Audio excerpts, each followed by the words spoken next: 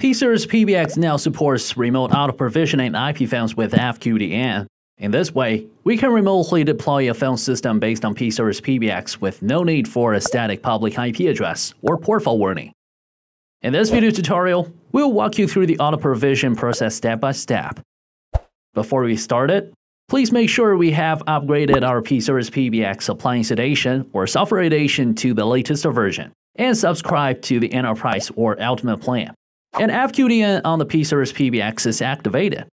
In the meanwhile, the remote auto-provision is realized by coordinating with the RPS service of the phones.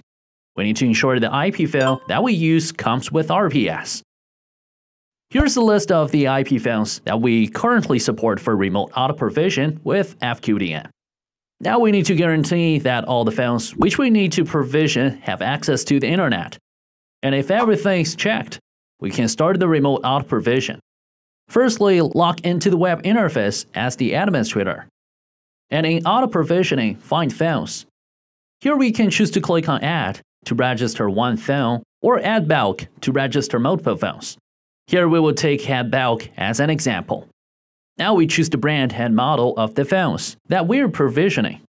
Please note that in Add Bulk, we need to make sure all the phones that we register this time should be of the same model from the same manufacturer.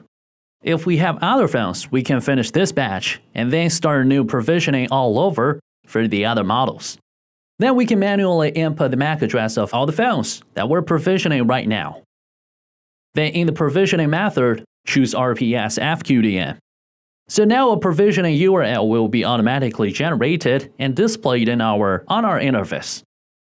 And here we have an authentication for the first time auto-provisioning. It's an optional item, but we recommend enabling it and doing the authentication to enhance the system security.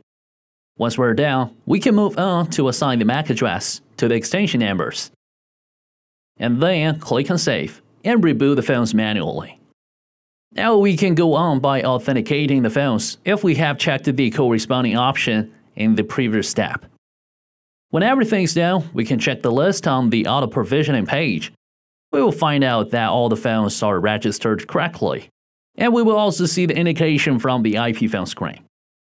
Alright, so that was all for this one. Hope you like it, and don't forget to subscribe our channel. Same as usual, if you need more details about Yaestar solutions, please visit yaestar.com.